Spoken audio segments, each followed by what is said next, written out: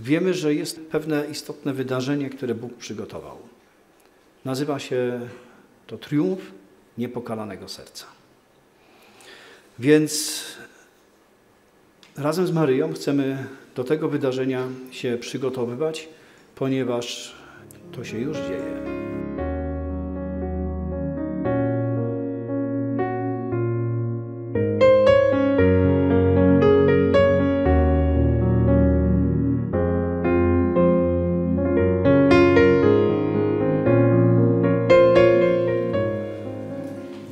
Moi drodzy, czas zmian już się zaczął. Zmian, które wprowadza w tym świecie Matka Boża. To się już dzieje, to się realizuje, bo im więcej widzimy wokół nas sytuacji trudnych, to znaczy, że Bóg już ma plan ratunkowy i ten plan ratunkowy ogłoszony chyba najbardziej spektakularnie w Fatimie jest w pełnej realizacji.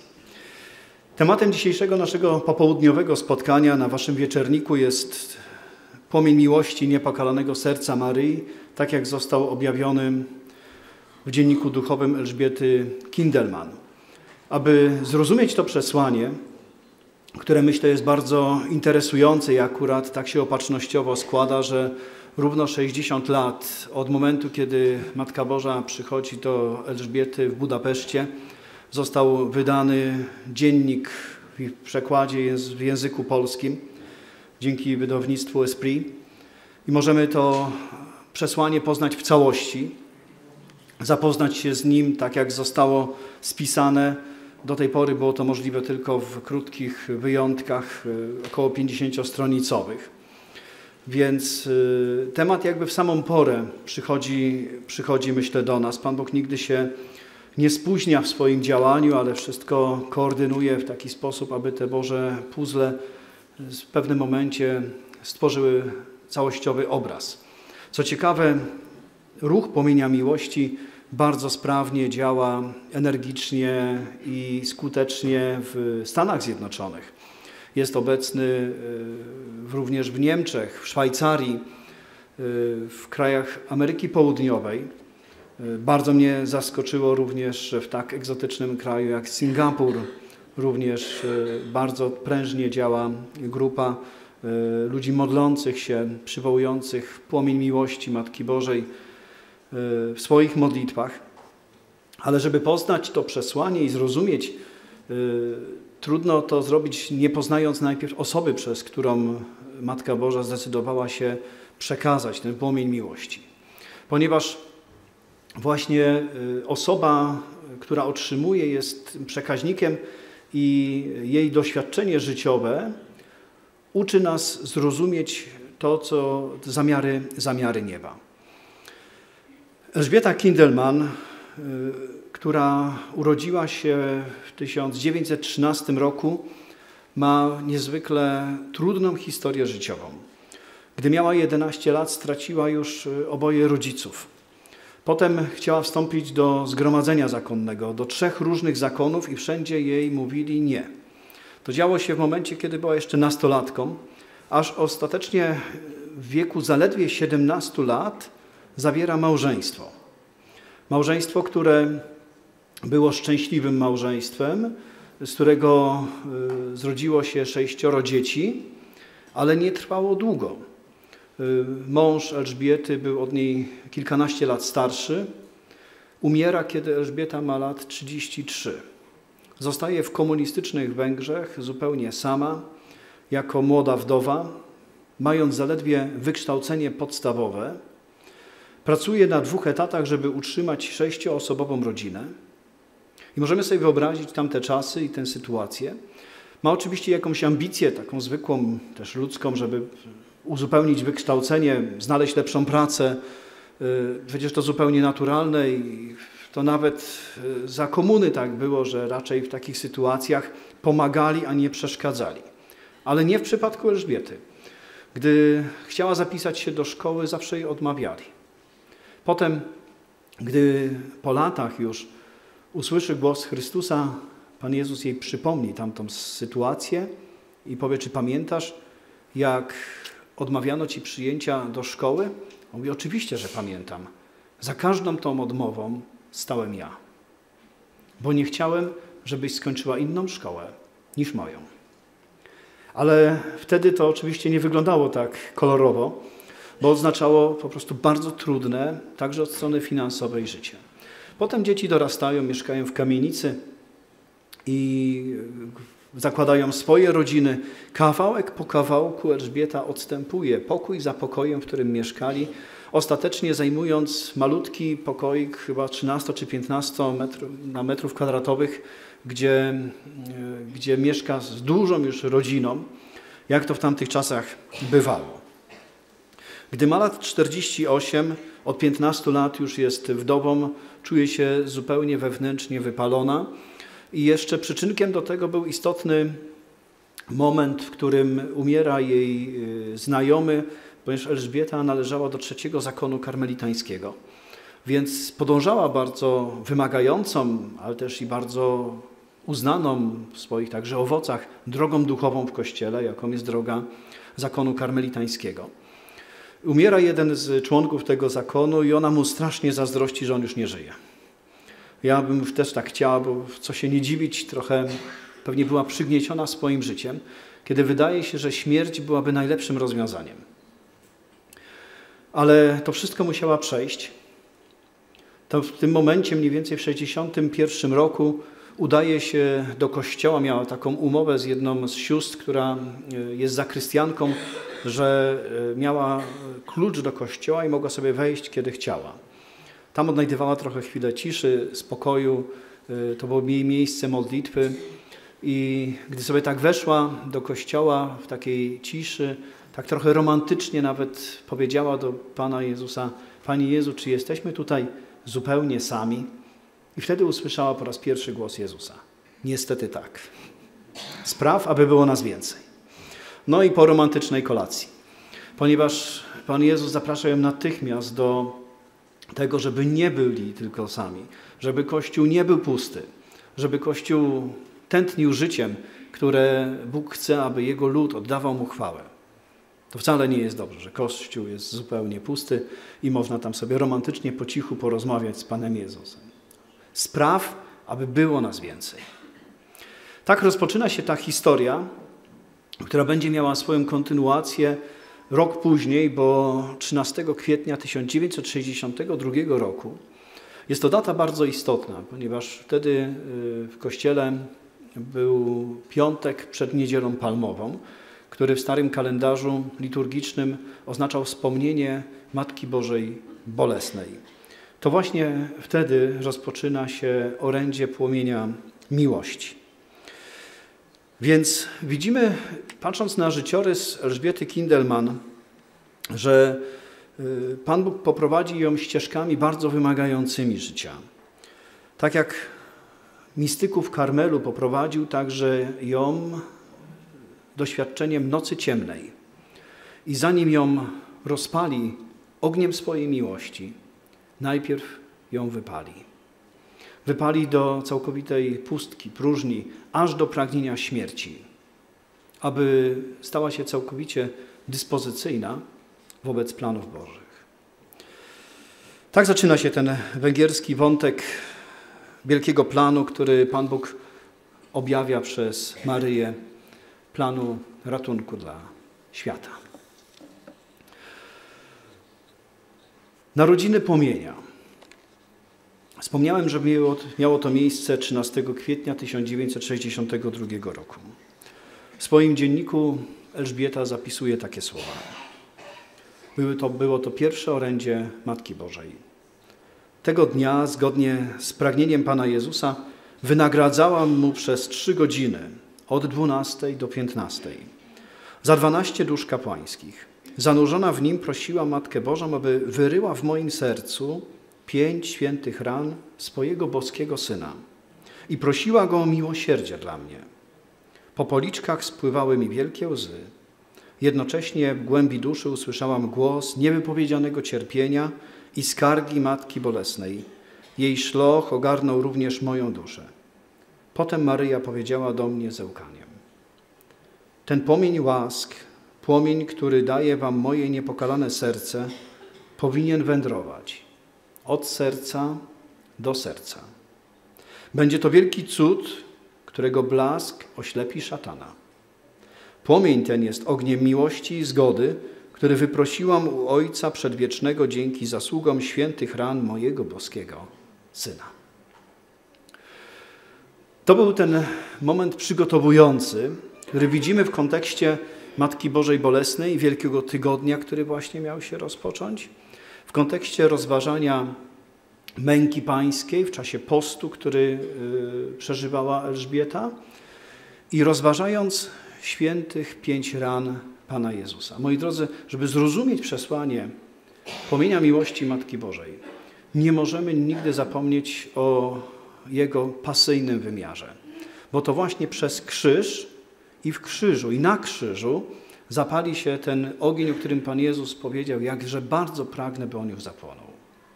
To właśnie na krzyżu dokona się ofiara całopalna, kiedy Jezus złoży ofiarę ze swojego życia za nas wszystkich i pociągnie wszystkich do Ojca.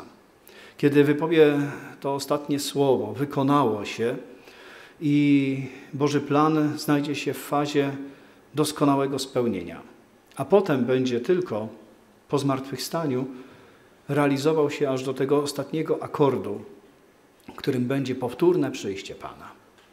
Ale pomiędzy powtórnym przyjściem Pana, a tym czasem, kiedy nastąpiła pełnia czasu, jak powie święty Paweł, kiedy Boże Słowo stało się ciałem i jesteśmy już w przedchwili rozpoczęcia Adwentu, tej wielkiej tajemnicy oczekiwania, które zawiera w sobie tą podwójną tajemnicę, przygotowania do świąt Bożego Narodzenia, kolejnego w naszym życiu, ale także tego nieustannego przygotowywania się chrześcijan, uczniów Jezusa, wszystkich następnych pokoleń do tego ostatecznego przyjścia Pana. Z Fatimy, z tego orędzia, które zostawiła nam Matka Boża, do którego sobie jeszcze dzisiaj wrócimy, wiemy, że jest pomiędzy pewne istotne wydarzenie, które Bóg przygotował. Nazywa się to triumf Niepokalanego Serca. Więc razem z Maryją chcemy do tego wydarzenia się przygotowywać, ponieważ, jak powiedziałem na początku, to się już dzieje. Tych procesów już nie można zatrzymać. Już się wydarza. Ale potem miało miejsce coś bardzo osobistego. Po tych słowach, w tym kontekście, o którym przed chwilą przytoczyłem z dzienniczka Elżbiety Kindelman, to coś bardzo osobistego wyglądało tak. Kiedy Maryja mówi, chcę wam dać do dyspozycji nowy środek. Proszę was, przyjmijcie go i weźcie go sobie do serca, bo patrzę na was zasmuconym sercem.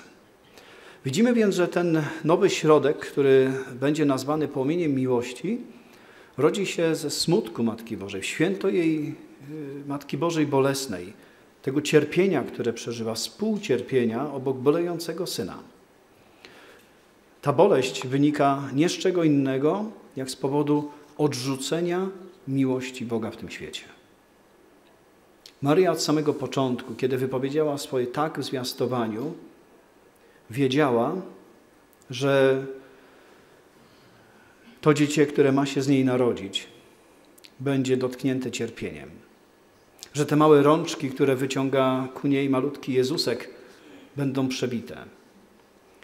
Miała świadomość słów Symeona, proroctwa, które zapowiadało, że przychodzi na upadek wielu, ale też i na powstanie wielu. A twoje serce miecz przebije. To jest miecz odrzucenia, miecz nieprzyjętego zbawienia. I z tego powodu cierpi nieustannie serce Matki Bożej. Ale ponieważ miłość jest większa, więc ta miłość nigdy nie przestaje się starać. Miłość nigdy nie przestaje wierzyć, że może się coś zmienić. I właśnie wtedy, z tym zasmuconym sercem, ale jednak pełnym nadziei, Maryja przekazuje najpierw Elżbiecie ten nowy środek, który wyglądało to w następujący sposób. Córko, weź ten płomień, który Tobie przekazuję jako pierwszej. Jest to płomień miłości mojego serca. Zapal nim swoje serce i podaj go innym. I tak właśnie zaczyna się ta niezwykła epopeja miłości Matki Bożej, która nie przestaje nieść płomienia miłości Jezusa Chrystusa, bo potem Matka Boża zapytana przez Elżbietę, ale o co chodzi z tym płomieniem, co on symbolizuje, co oznacza? Powie wprost, płomieniem jest mój Syn, Jezus Chrystus. Dlatego w tym symbolicznym przekazaniu płomienia, który także dzisiaj się dokona na naszej wspólnej modlitwie, jest używany zawsze paschał, ponieważ paschał uroczyście poświęcony, święta paschalne jest znakiem samego Jezusa Chrystusa, tego światła, które pojawia się w ciemności, aby przynieść chwałę, objawienie chwały Bożej, wielkiego triumfu zmartwychwstania, kiedy już niebawem w liturgii zabrzmi potężne Alleluja całego Kościoła. W dzienniczku siostry Faustyny czytamy o innym wymiarze również światła, które się ma pojawić dla świata. Otóż Faustyna zapisuje, nim nadejdzie dzień sprawiedliwy, będzie dany ludziom znak na niebie. Zgaśnie wszelkie światło na niebie i będzie wielka ciemność po całej ziemi. W ten czas ukaże się znak krzyża na niebie, a z otworów, gdzie były ręce i nogi przebite Zbawiciela, będą wychodziły wielkie światła, które przez jakiś czas będą oświecać ziemię. Będzie to na krótki czas przed dniem ostatecznym. Przywołuję także ten tekst, moi drodzy, żebyśmy sobie uświadomili, że Pan Bóg w różnych miejscach, w różnych czasach, przez różnych ludzi, przez różnych też mistyków i świętych mówi o bardzo podobnym doświadczeniu, żeby trochę te puzzle rozrzucone w różnych miejscach świata umieć połączyć w pewien obraz, który przez Pana Boga w Jego mądrości tworzy pełen spójny obraz, gdy potrafimy je wspólnie zebrać. Odwiecznym pragnieniem Pana Jezusa jest to, aby nasza dusza była z Nim zjednoczona. Bo przecież o to chodzi w zbawieniu. Jezus przychodzi po to, by nas uczynić wolnymi ludźmi. Byśmy przyjęli dar zbawienia, aby nasza dusza oczyszczona z grzechów mogła być z Nim zjednoczona już tu na ziemi. Pięknie to przecież nazywamy żyć w komunii z Jezusem, gdy idziemy właśnie do komunii świętej.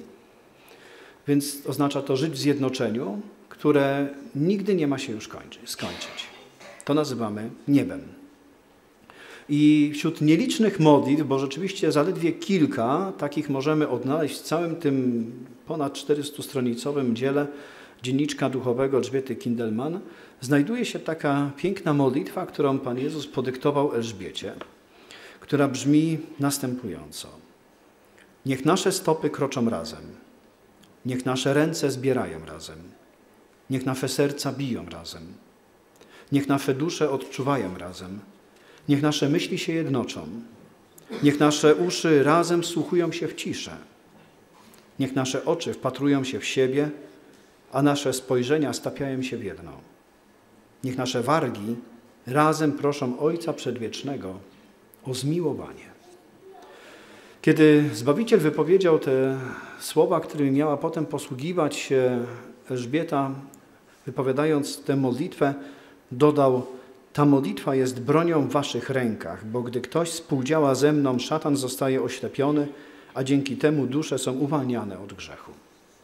Od razu, moi drodzy, widzimy tą niezwykłą relację pomiędzy aktem tym symbolicznym przekazania płomienia miłości, jakim jest sam Jezus Chrystus, który przekazuje Maryja, a koniecznością życia i działania w zjednoczeniu z Chrystusem w każdym wymiarze naszego życia. Bo właśnie po to mamy zapalić się tym ogniem miłości, aby działać w imię Jezusa, aby każdy wymiar naszego życia był uświęcony Jego obecnością. I to jest coś absolutnie wspaniałego, kiedy odkrywamy właśnie chrześcijaństwo w ten sposób. Nie niedzielne, nie odświętne, ale takie codzienne, zwyczajne. Życie w komunii z Jezusem. Pewnie was nie muszę przekonywać do wartości codziennej komunii świętej, do bycia na mszy świętej każdego dnia, jeśli tylko to jest możliwe. Jak wielką wtedy odnajdujemy nie tylko wewnętrzną pociechę, ale także siłę, przejście przez trudne doświadczenia, bo przecież Pan Jezus nie obiecuje nam, że będziemy wolni od trudności życiowych, ale obiecuje nam, że każdą trudność z Nim pokonamy. Wielka obietnica Pana Jezusa w tym życiu w zjednoczeniu z Nim przez Maryję brzmi: szatan zostanie oślepiony, a dusze są uwalniane od grzechu. Do tego wątku sobie jeszcze powrócimy, ponieważ on ma bardzo istotny wymiar także duchowy. Oślepienie szatana oznacza pozbawienie go właściwości widzenia. W jaki sposób szatan widzi? Szatan to jest duch, który kieruje się z pewnym specyficznym sposobem patrzenia, pełnym nienawiści. Nie wiem, czy kiedyś zdarzyło wam się spojrzeć w oczy osoby opętanej. Ja widziałem takie oczy i rozpoznaję takie oczy i nie życzę wam, żebyście takie spotkali. Ale nie da się ich pomylić z żadnymi innymi. Oślepienie szatana oznacza pozbawienie go mocy działania w nienawiści. Jest to możliwe tylko przez zwyciężającą moc miłości. To jest moc, którą możemy mieć tylko od Boga. I bez zjednoczenia z Bogiem nie będziemy potrafili patrzeć nawet na innych ludzi, nie tylko bez nienawiści, a nawet, żeby się nie wkurzać na sąsiada, na sąsiadkę, która ciągle coś tam to samo. Że przezwyciężać zwykłe swoje słabości, także te słabości charakteru, które mamy i z którymi nieustannie musimy jakoś się zmagać, ponieważ osobowości nie zmienimy. Pan Bóg stworzył nas, każdego takim, jakim jest i jeden jest flegmatykiem, drugi jest cholerykiem i tak już pozostanie i nie ma się co z tym kłócić, bo jakby Pan Bóg chciał, żebym był inny, to by stworzył mnie po prostu innego. Ale cechy charakteru każdy musi nad nimi pracować. I nie można się usprawiedliwiać, dlatego że jestem leniwy, będę leniwy. Możesz coś robić wolniej, jak jesteś flegmatykiem, ale nie możesz być leniwy. Albo coś trzeba robić szybciej. To właśnie to są te cechy charakterologiczne, nad którymi możemy i powinniśmy pracować. Ale oślepienie szatana to jest o wiele coś większego. To jest taki sposób działania, który nie jest zależny tylko od nas, albo najmniej jest zależny od nas, dlatego że jest dziełem Boga, ponieważ to przekracza nas. My jesteśmy słabymi ludźmi i bez zjednoczenia z Bogiem zawsze bylibyśmy na przegranej pozycji. Kapłan, który występuje w imieniu Kościoła do walki ze złym duchem przez egzorcyzm, nie występuje we własnym imieniu, bo natychmiast zostałby zniszczony, przechytrzony i wyśmiany i nie osiągnąłby żadnego skutku, ponieważ jest człowiekiem. I ten duch przebiegły i upadły, inteligencja w służbie zła, by natychmiast zniweczyła wszystkie jego plany. Ale kiedy występuje w imieniu Jezusa Chrystusa, posłany przez Kościół, wtedy jego moc objawia się przez zwycięstwo w modlitwie egzorcyzmu. Szatan zostaje oślepiony miłością, której on nie potrafi zrozumieć. Przy tej okazji dodam jeszcze jedną istotną rzecz, o której czasami warto pamiętać, kiedy myślimy o tym, jak pokonać w naszej duchowej walce złego ducha. Moi drodzy, pamiętajmy, że szatan zawsze posługuje się schematami. Jest to związane z tym, że jako upadły duch pozostaje inteligentny, ale stracił zdolność kreatywności. Ponieważ kreatywność przysługuje tylko Bogu, aniołom Bożym i ludziom zjednoczonym z Bogiem. A tak to może być tylko inteligencja w służbie zła, no to będzie inteligencja, to będzie niezwykły sposób manipulacji, który Pan Jezus powie, że opiera się zawsze na kłamstwie. I przykładów tego mamy mnóstwo oczywiście w świecie i wokół nas, ale to zawsze i tak będzie schematyczne. To będzie jak osiołek, który chodzi zawsze po wyznaczonym okręgu. Dlatego pokusa najczęściej ma bardzo jasno określony schemat. Oczywiście my jako ludzie potem zawsze pukamy się w głowę, jak mogłem znowu nabrać się na ten sam stary numer, bo zawsze jest tak samo. I zawsze będzie tak samo. Bo tylko Bóg jest w stanie wymyśleć coś nowego. A szatan zawsze będzie chodził utartymi ścieżkami. Od początku do końca tak będzie. Dlatego, jeżeli chcemy w imię Boże przezwyciężyć złego ducha, to pierwszą rzeczą musimy przełamać schematy złego ducha. W każdej wymiarze pokusy, który gdy ktoś przeżywa. Dlatego najczęściej klasyczna ascetyka Kościoła podpowiada, że z wadami, którymi mamy walczyć, zwyciężamy przez praktykowanie cnoty przeciwnej. Więc jeżeli ktoś jest chciwy, to musi praktykować w swoim życiu hojność. Jak ktoś jest leniwy, musi przełamywać to przez pracowitość. Jest tylko jeden grzech, który nie ma odpowiednika przeciwności, a jest tym grzech nieczystości, bo tutaj święty Filip radzi, że w tej walce zwycięża tylko ten, kto ucieka, a nie ten, który się zmierza. Więc wyłamywanie się ze schematów jest bardzo prostą drogą do tego, żeby postępować na duchowej drodze. Co łączy orędzie Płomienia Miłości z orędziem fatimskim? Czy możemy znaleźć gdzieś jakiś wspólny mianownik? Myślę, że bardzo wyraźnie sama Elżbieta o tym pisze, kiedy pyta Maryję, chcąc, aby Matka Boża potwierdziła prawdziwość tego orędzia w bardzo oczywisty sposób. Pyta Maryję tak. Dlaczego nie dokonujesz takich cudów, jak w Fatimie by ci uwierzono? To jest mocne wyzwanie, które zostaje rzucone Matce Bożej, a jednocześnie pokazuje, jak intuicyjnie Elżbieta wyczuwa, że to orędzie ma związek, to, które w 1962 roku otrzymuje w Budapeszcie, z tym, co dokonało się w 1917 roku w Fatimie. Wiemy, że tym znakiem fatimskim był cud słońca. Jaka jest odpowiedź Matki Bożej na to? Córko, im większe byłyby dokonywane przeze mnie cuda, tym mniej by mi wierzono.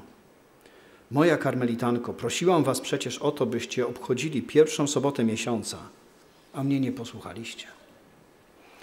Moi drodzy, moim zdaniem to orędzie fatimskie, którego punktem szczytowym jest połączenie modlitwy i pokuty z oddaniem się Panu Bogu przez niepokalane serce Maryi, co zostało jasno powiedziane już jakby od samego początku, już podczas drugiego objawienia 13 czerwca 1917 roku. Matka Boża powiedziała siostrze Łucji, że musi tutaj pozostać na ziemi. Kiedy Hiacynta i Franciszek odejdą szybko do nieba, przez Łucję Jezus chce rozszerzyć cześć serca Maryi na świecie. Zostaje więc ten cel jasno określony, by moja Matka była bardziej znana i kochana. I wiemy, że Matka Boża właśnie tam w Fatimie największą obietnicę, którą składa, celem orędzia fatimskiego, jest nie to, żeby wprowadzić w Kościele jakieś nowe nabożeństwo. Kupmy figurkę, będziemy chodzić z różańcem wokół Kościoła, no i będzie fajnie, bo jak przyjedzie biskup na wizytację, to będzie można się pochwalić, że mamy piękne nabożeństwo i przychodzi 100, 200 albo 1000 ludzi. W orędziu fatimskim wcale nie chodzi o żadne nowe nabożeństwo. Matka Boża wzywa tam do odmawiania różańca i to mówi, chcę, żebyście codziennie odmawiali różaniec. Wzywa do modlitwy zadośćczyniącej, wynagradzającej. A co to znaczy zadośćuczynić? To znaczy dać Panu Bogu miłość tam, gdzie została mu ona odmówiona. I za tych, którzy odmawiają mu Jego miłości. I Maryja wie, że nie może tu liczyć na wszystkich, że może liczyć tylko na ludzi, którzy przede wszystkim sami poznają jej miłość. Bo tylko człowiek, który kocha, potrafi przekazać miłość innemu.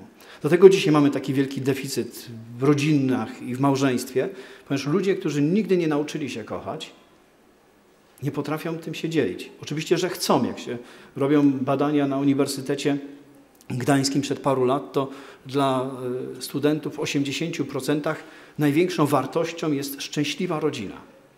Tylko jak to jest, że nikt nie potrafi potem jej mieć? I w tej chwili w Polsce dochodzimy 40% rozwodów rocznie. Chcieć, a móc to są dwie różne rzeczy. Dlatego nauczyć się kochać można tylko przy matce, która kocha i kochającym ojcu. Powrót więc do Boga jest absolutnie konieczny i Matka Boża też o tym powie, znowuż sobie do tego jeszcze dojdziemy, jak ważną rolę będą tutaj miały rodziny do zrobienia. Kiedy Matka Boża objawia się w Fatimie 45 lat później, myślę, że w Budapeszcie dopowie coś bardzo istotnego na temat jej planów. Istotnym przesłaniem, tak jak wspomniałem, Fatimy nie jest żadne nowe nabożeństwo, ale zapowiedź prorocka zapowiedź triumfu niepokalanego serca Maryi. Samo to słowo triumf jest dzisiaj też kategorią teologiczną i nie można jej zastąpić niczym innym, na przykład słowem zwycięstwo. Zwycięstwo jest słowem zbyt małym, by powiedzieć to, co powiedziała Maryja. Ona mówi tam o triumfie. To jest bardzo wyraźny obraz, który znajdujemy także w liście do Efezjan. Raz święty Paweł używa tego słowa, że zostaje wszystko powiedziane w triumfie przed Chrystusem. Zły w ten sposób zostaje pokonany, a jest to odniesienie do pewnego obrazu starożytności, kiedy między innymi Rzymianie wracali ze zwycięskich walk i wjeżdżali w triumfie właśnie do Rzymu, to już przy bramach wjazdowych miasta stawiano łuki triumfalne, które dzisiaj można podziwiać. Byli tam witani entuzjastycznie przez lud rzymski, ale na przedzie tego triumfu był prowadzony wódz plemienia czy narodu, który został zwyciężony. I był wiedziony w triumfie, jako wielki przegrany. A potem na pięknym koniu wjeżdżał główny wódz tej bitwy. To był prawdziwy triumf. I właśnie tego słowa używa Maryja, więc jakby zapowiada absolutną, bezkompromisową kapitulację zła, które nastąpi zgodnie z Bożym planem. I ten plan Pan Bóg nazwał triumfem niepokalanego serca. I tak naprawdę o to chodzi. Wiemy jednak, że Matka Boża w Fatimie powiedziała o dwóch drogach, które mają doprowadzić do tego triumfu. Pierwsza to jest droga modlitwy, zadośćuczynienia i pokuty, jeśli ludzie uczynią to, o co ich proszę. Albo Matka Boża mówi, jeśli nie, wiele narodów zginie, Ojciec Święty, biskupi, lud wierny, chrześcijanie będą cierpieć. To jest ta trzecia część tajemnicy fatimskiej, zbliżających się pod krzyż. Na końcu Ojciec Święty poświęci Rosję mojemu niepokalanemu sercu i nastąpi triumf mojego niepokalanego serca. Więc cel jasno jest określony. To jest triumf niepokalanego serca i wtedy Maryja dodaje jeszcze bardzo ważne, istotne zdanie. Przez pewien czas zapanuje pokój na świecie. I o tym również nie możemy zapominać, że jest to pewien okres ofiarowany światu, który zgodnie z modlitwą, nie wiem, czy się, moi drodzy, nad tym zastanawialiście, kiedy odmawiamy modlitwę Ojcze Nasz, padają tam takie słowa bardzo istotne właśnie do tego czasu, który jest obiecany także w Fatimie. A są to jakie słowa? Przyjdź królestwo Twoje, jako w niebie. A czy mamy taką epokę, która by odzwierciedlała, że na ziemi jest tak jak w niebie? Ja trochę się fascynuję historią, ale trudno by odrębnić taki moment, w którym by tak miało być. Oczywiście nie możemy tego mylić z tym, jak w sektach nieraz podają, że teraz nastąpi raj na ziemi. Nie. Takiego czasu nie będzie, ponieważ nie ma raju na ziemi. Raj jest utracony przez grzech, ale kiedy Maryja obiecuje, że nastanie pokój na ziemi, można to odnieść do tego, o co apelował tak często święty Jan Paweł II, o to, żeby ze świata wyeliminować grzech strukturalny. Ponieważ grzech osobisty zawsze będzie czyhał u wrót każdego człowieka. Każdy pojedynczy człowiek na tym świecie zawsze będzie musiał stoczyć swoją osobistą walkę o dobro w swoim życiu. A możliwością czynienia dobra jest także niestety możliwość czynienia zła. Konsekwencja wolności. Ona nigdy nie zostanie odebrana Bożemu stworzeniu. Ale złamanie grzechu strukturalnego jest więcej nie tylko możliwością, ale zadaniem, jakie Pan Jezus pozostawia swojemu Kościołowi. I kiedy mówimy o tych ideach intronizacyjnych, o sposobie królowania Pana Jezusa, także w tym przyjęciu panowania przez Polskę, które miało miejsce w 2016 roku, to pośród tam długiej listy, podobnie jak w ślubach jasnogórskich, widzimy pewien narodowy program odnowy. Taki program odnowy narodu, w którym w ustawach państwowych nie ma miejsca na grzech. Póki prawo państwowe nie będzie zgodne z dekalogiem, nie będzie wypełnienia też Bożych obietnic. To jest zupełnie proste. Dlatego ciągle musimy modlić się o to, by nie tylko dochodziło do takich aktów, bo same akty na nic się zdadzą, jeżeli zabraknie odważnych ludzi, którzy będą w stanie je realizować. A wtedy odpowiedzią Pana Boga zawsze tak jest. Na Jego wezwanie, ci, jeżeli będą posłuszni, to Pan Bóg będzie tak czynił. Dlatego Matka Boża mówi, jeśli będzie modlitwa wynagradzająca, pokutna, zadośćczyniąca, co w pierwszych sobotach ma się wyrażać w nabożeństwie, i każdy według swoich możliwości i zaangażowania ma swój obowiązek. Ojciec Święty ma jasne zadanie, poświęcić Rosję niepokalanemu sercu, łącznie z biskupami całego świata. Każdy biskup ma tu też swoją odpowiedzialność, żeby to zrobić.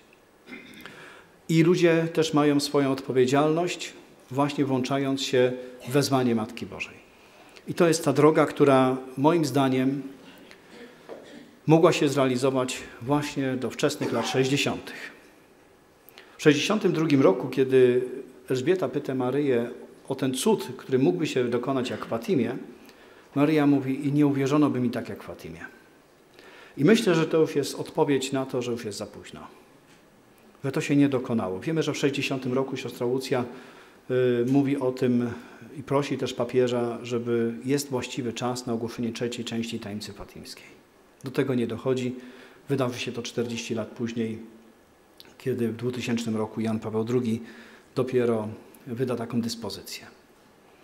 Skoro się to nie stało, lata 60. przynoszą niezwykły czas przemian. Zarówno w samym Kościele, jak i w świecie pojawia się rewolucja seksualna, przemiany, niezwykły postęp techniki, także medycyny. Powstaje encyklika Pawła VI, Ewangelium o Humane Vitae, kiedy życie staje się zagrożone, niezwykły przyrost aborcji, rozpoczyna się rozpad rodziny. Wszystkie te procesy zostały uruchomione bardzo wyraźnie w latach 60. I drogi chyba realizacji tutaj pokojowego doświadczenia przemiany, jakie obiecuje Maryja, właśnie tu się rozeszły. Więc pozostaje, jak to nazywam, droga B. Pan Bóg zawsze ma plan ratunkowy. On będzie dokonywał się troszeczkę w innej scenerii. Wiele narodów zginie. Kościół będzie prześladowany. Ale na końcu moje niepokalane serce zatriumfuje. Więc inną cenę tylko będzie trzeba zapłacić, do której nie musiałoby dojść. Ale skoro takie zapadły decyzje na najwyższych szczeblach i na najniższych szczeblach, więc Pan Bóg i tak swój plan przeprowadzi. Dlatego musimy się też dać przeprowadzić temu planowi. -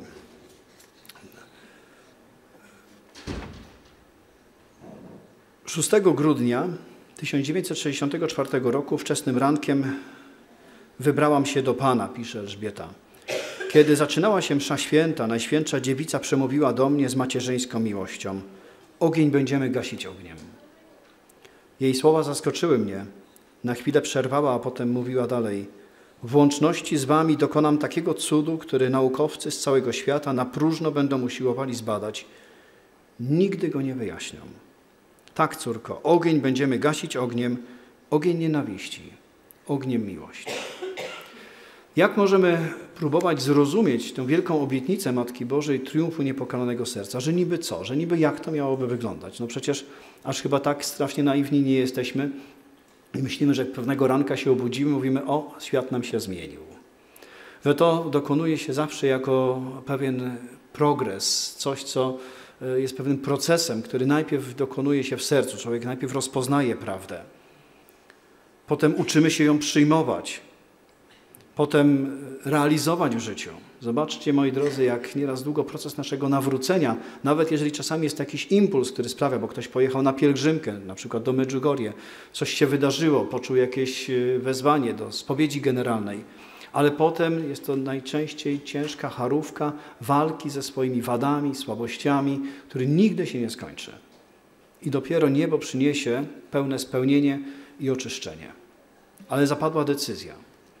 Ale jeździmy potem na rekolekcje, czytamy książki, modlimy się, ciągle się rozwijamy. proces triumfu niepokalanego serca już też trwa. To nie będzie od tak.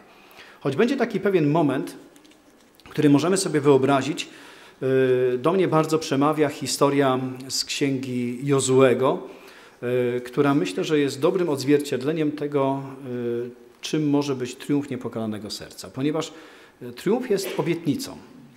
Również Izraelici mieli swoją obietnicę, że wejdą do ziemi obiecanej po 40 latach niewoli. Tylko jest jeden problem. Kiedy stają na brzegu Jordanu i mają go przekroczyć, za Jordanem jest twierdza nie do zdobycia. Jericho. 2 potężne mury, okalające twierdzę, miasto, które nigdy nie było zdobyte. Jedno z najstarszych miast świata. Żeby zająć ziemię obiecaną, trzeba było zdobyć Jericho. No to sobie zdobywajcie. I właśnie wtedy Jozue, ten nowy przywódca po Mojżeszu Izraela, wprowadza Izraelitów w pewien niezwykły sposób toczenia walki o Jericho. Nie jest to przemyślność militarna, ale jest to posłuszeństwo Bogu. W przedziwnym sposobie zachowania, aby przez 6 dni okrążać Jericho z modlitwą, dzisiaj byśmy powiedzieli, na ustach, z Arką Przymierza, tym niezwykle istotnym symbolem, który jest zapowiedzią samego Chrystusa, bo w Arce Przymierza były złożone manna, zapowiedź Eucharystii, dekalog, a więc prawo Boże niezmienne, które musi być fundamentem każdego nowego państwa, które się tworzy, nowego narodu, który musi być konstytucją tego narodu, bo inaczej żaden naród nie ostoi się na trwałe. No i jeszcze była tam laska Aarona, symbol kapłaństwa. I z tą arką maszerują przez 6 dni, okrążając po jednym razie, a 7 dnia 7 razy. Mamy więc razem, nie trzeba być wielkim matematykiem, żeby wyliczyć okrążeń 13. Coś wam to mówi? Nie bez powodu Maryja na pewno wybiera 13 dzień miesiąca, aby przyjść, choć wcale w orędziu fatimskim nie chodzi o 13 dzień, żebyśmy chodzili znowu z figurką Matki Bożej, choć pięknie, że chodzimy, w Grodzisku też chodzimy i tam, gdzie chodzicie, dobrze, że chodzicie, ale nie to jest treścią orędzia fatimskiego. Tylko zwrócenie uwagi na fundamentalną prawdę, o której też powie potem siostra Łucja, gdy zapyta Maryję wprost, dlaczego ten dzień wybrała. Ponieważ w tradycji starożytnej akurat 13 dzień nie był dobrym dniem, ponieważ był w starożytnym Rzymie dniem wyznaczonym na płacenie podatków. Więc wiadomo, to nie jest dobry dzień, jak trzeba płacić podatek. Ale nie sądzimy, żeby Matka Boża kierowała się kalendarzem starożytnych Rzymian. Kieruje się inną prawdą, żeby przypomnieć na progu XX wieku wielkich przemian, które mają nastąpić w świecie i w Kościele, podstawową, fundamentalną prawdę chrześcijańską. 1 i 3 to tajemnica o tym, że jest jeden Bóg i że jest On w 3 osobach. Ojciec, Syn i Duch Święty. I Syn Boży, który stał się człowiekiem dla nas i dla naszego zbawienia. Bo dzisiaj, choć wydaje się, że jak to do tego mogło dojść, ale prawda mocno zapomniana. O Bogu prawdziwym. Często mówimy o tym, że nawet wielu katolików przecież tak mówi, u ciotki na imieninach jak jesteśmy, to jak wpadają te rozmowy religijne, to zawsze się tak kończy. Ktoś mówi, no już się nie kłóćmy o tą religię, coś tam musi być, coś tam musi być. Więc to coś tam musi być, zastąpiło nam imię Boga w Trójcy Świętej Jedynego. I często łatwo nam to zostało odebrane, sami sobie to odebraliśmy. Więc triumf niepokalanego serca, wracając do przesłania, które odnajdujemy w Jericho, jest ostatecznie triumfem nie militarnej przebiegłości, ale triumfem zaufania i posłuszeństwa Bogu. Że 7 dnia, po 7 okrążeniu, mury Jericha runęły. Jeżeli Maryja wybiera też 13 dzień, pokazuje nam, że triumf niepokalanego serca nie będzie wynikiem politycznych zabiegów, kolejnych reform wprowadzanych w Kościele i w okolicach, ale że będzie przeprowadzona reforma z nieba. I to będzie gwarancją tego, że będzie to prawdziwe doświadczenie, które w różnych miejscach możemy odnaleźć pod różnymi nazwami. Triumf niepokalanego serca Maryi, Nowa Pięćdziesiątnica, eucharystyczne objawienie chwały Jezusa. Wszystkich tych miejscach, które dzisiaj wydają się mocno zachwiane, szczególnie w tym, co dotyczy czci Najświętszego Sakramentu. Tego cudu nie będą mogli wyjaśnić naukowcy z całego świata, więc mamy tutaj zapowiedź jakiegoś działania Bożego nadprzyrodzonego, ale jak to będzie wyglądało i w jaki sposób, oczywiście pozostaje przed nas zakrytą, dlatego że Pan Bóg chce, abyśmy kroczyli z Nim dzień po dniu, posłuszni Jego planom i wykonywali w tym dniu, co mamy do zrobienia, nie wybiegali zbytnio naprzód. To jest, moi drodzy, bardzo ważne. Nieraz są tacy łowcy wszystkich możliwych proroctw, z których niestety i tak się niewiele dowiedzą. Ponieważ Bóg działa zawsze dzisiaj. Dlatego też w modlitwie Ojcze Nasz mamy tę piękną prośbę. Chleba powszedniego daj nam dzisiaj. Jezus powie, nie martwcie się zbytnio o jutro. To jutro musimy zostawić Bogu, zaufanie Bożej opatrzności. Dzisiaj jest czasem, który potrzebujemy.